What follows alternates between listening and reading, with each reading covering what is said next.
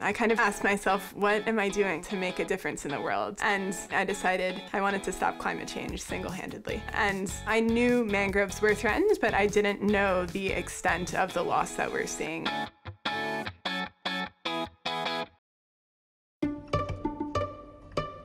My name is Liza Goldberg. I live in a suburban community close to DC. I'm a junior at Atholton High School. It's an academic and inspiring and passionate environment. Students at Atholton High School are identified as gifted early on in their educational experiences, and that holds true for Liza. She pursues a great deal of knowledge on her own. I grew up reading everything. Eventually, I discovered that the way I wanted to make a difference in the world was through science. When I was in 6th grade, we had a mandatory science project. And she planted 6 trees in our backyard. And I put open-top experimental field warming chambers around them. I was trying to simulate climate change. How she was going about it was pretty highly technical, and she presented it at the Baltimore Science Fair. It's the biggest science fair for high schoolers. In hindsight, that was probably one of the best days of her life. I thought maybe I would win an award or something like that. What it turned into was something a lot more than that. Basically what happened was there was this one judge who happened to work at NASA Goddard, and he came up to me, I explained my project. And that conversation then led into the internship when she was 14 years old at NASA. When the scientists offered me this amazing opportunity, I could suddenly kind of see where I was going to be in 5, 10, 20 years, and that was the jumping off point. That was when all of this started. It started from one conversation with one judge at a science fair. We were first introduced to Liza through an email. This email came from the education office.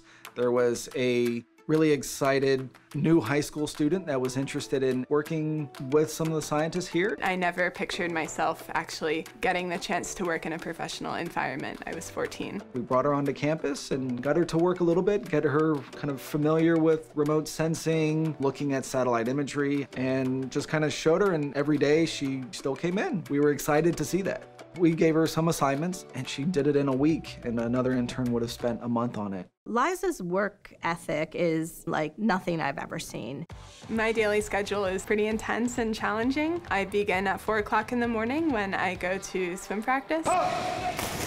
Swimming has always been a constant in my life. I've done it for 8 years, and so it's all very routine at this point, and there's, I think, a certain comfort in that. And yes, I sometimes solve codes in my head while I'm swimming, but it's the one place where I'm actually able to just be a completely different person. Swimming is difficult, especially now, because of everything else that I'm trying to balance. But I think what has kept me swimming is just the fact that I'm able to let everything go. She then goes to high school. And she's often here before I am. I go to school until 12:30. After school, I drive directly to NASA, and I spend the rest of my day there. I then return home, eat dinner, do homework, and go to bed. After homework, I end up seeing her at the kitchen table, pulling out her computer and working on maps. I have no free time, but I'm also doing this global research with mangroves, which I think is an okay trade-off to make.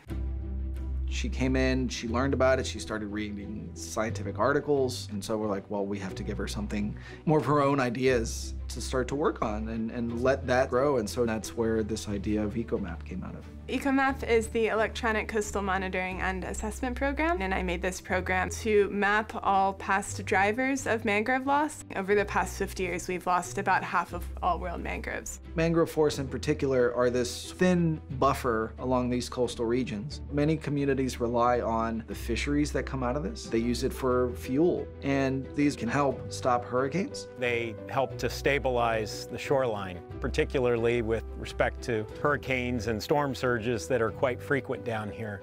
My name is Steve Davis, and I'm senior ecologist with the Everglades Foundation. Stephen and other colleagues in the Everglades National Park are using EcoMap to diagnose the specific loss drivers in these different regions. The mangrove coast of South Florida is vulnerable to sea level rise, and if mangroves can't keep pace, then we could potentially lose these areas.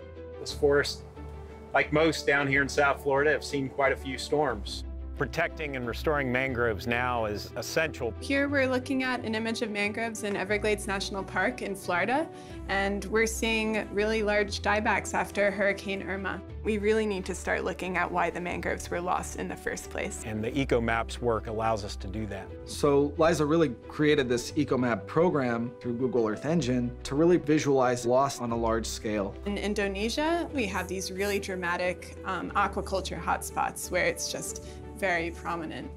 My research would not be possible without Google Earth Engine because we're able to take advantage of so many different sources of data. She's doing it at a much higher resolution and with a much more dense data set that we haven't had before. We're able to compute these statistics on the 30-meter resolution, which has never been done before. Now, with these tools that are available and the kind of work that's being generated from them, especially Liza's being probably the best and most relevant example, I can see that the work that she's been able to produce is going to be applicable and utilized at a global scale.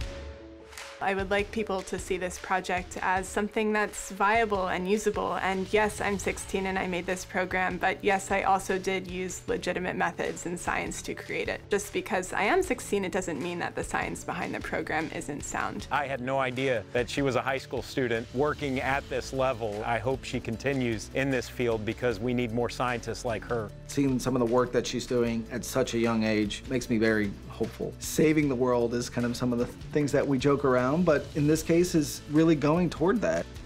She teaches me, she's taught me since the day she was born, and she teaches me every single day. We see her as an amazing scientist that is going to be breaking barriers.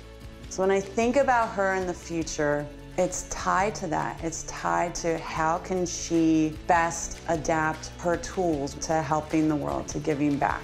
I'm not sure ultimately whether I'll end up in the government, academic, or private sectors, but what I do know is I want to continue pursuing this field. I'm really excited to see where this can go.